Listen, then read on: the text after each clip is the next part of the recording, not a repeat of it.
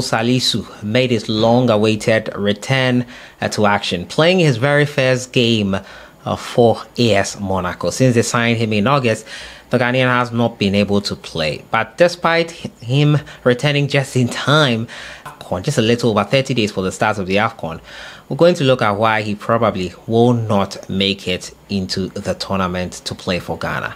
My thoughts on why that is. We'll also talk about Abdul Fattah Issahaku enjoying life in the championship with Leicester City. A brace of assists in 3 minutes has helped his side with another win and inching closer to a possible promotion into the Premier League after being relegated last season. We'll also talk about Jordan Ayew's red card. And speaking of the Afcon, we'll talk about the place where Ghana and Nigeria will be camping. Ghana and Nigeria will be in Abidjan, and apparently they will be in the same hotel. As usual, don't forget to subscribe if you have not. Click on the notification bell to get more updates. Purchasing our merchandise, links in the description, goes a long way to help us bring you amazing content, especially as the Afcon is coming up. Purchase our merch, links are in the description. I'll jump right into it and talk first of all about the Ghana Black Stars players. Mohammed Salisu, I'll start off with. Salisu made a return to action for AS Monaco, and it was a long-awaited one.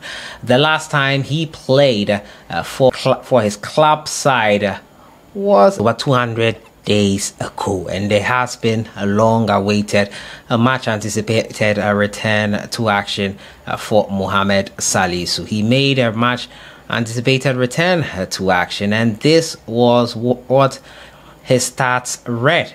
It was an amazing few minutes, 90 minutes of action, 58 touches, 40 of his 49 passes completed, 4 duels won, 6 final third passes, 2 out of 2 tackles won, and 2 clearances. Yes, his side won this game versus Rennes 2-1 in the end, and Salisu was back in action. Despite him being back in action, that's in the second week of December, it's highly unlikely he will be available for Ghana at the Afcon. Things could change, but the Afcon is a bit too close for him, apparently.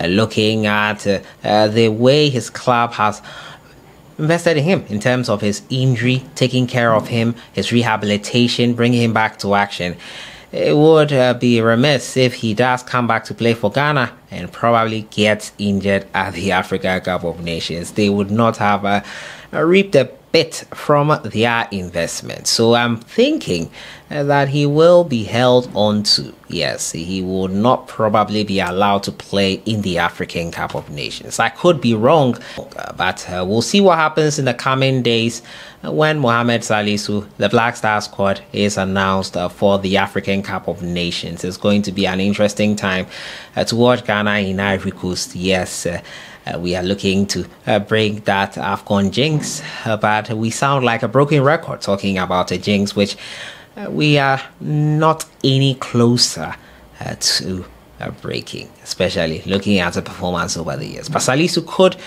be out for Ghana in the Afcon. Abdul Fattah Issahaku is enjoying life in the championship with Leicester City.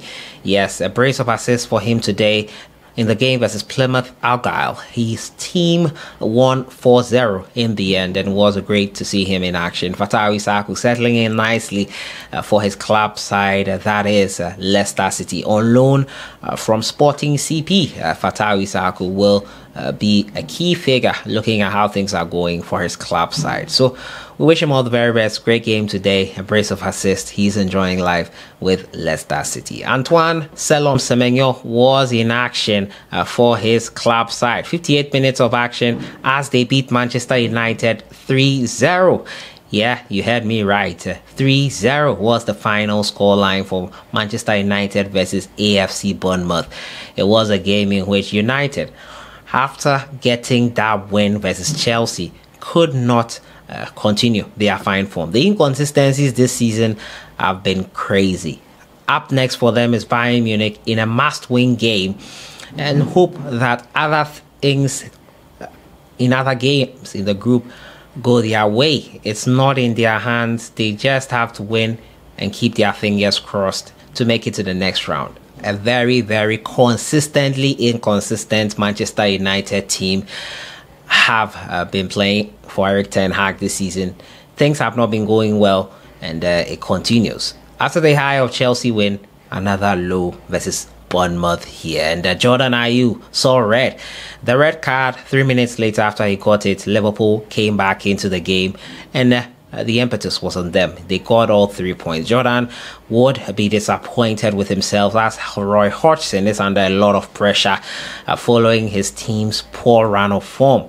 Jordan, as a senior player in his early 30s, should have known better. A second yellow card meant he was sent off, and that cost his team this game big time. So that was a roundup of the Ghanaian players today. That SHONE will also talk about the Ghana Black Stars camping base for the African Cup of Nations. Yes, it has been revealed Ghana will be in the same hotel as Nigeria. Both teams will be housed in the Pullman Hotel Abidjan Plateau. Nigeria are in Group A alongside the host, while Ghana are in Group B with Egypt. Both groups are based in Abidjan. It'll be interesting to see how things go there on that front for the Ghana Black Stars.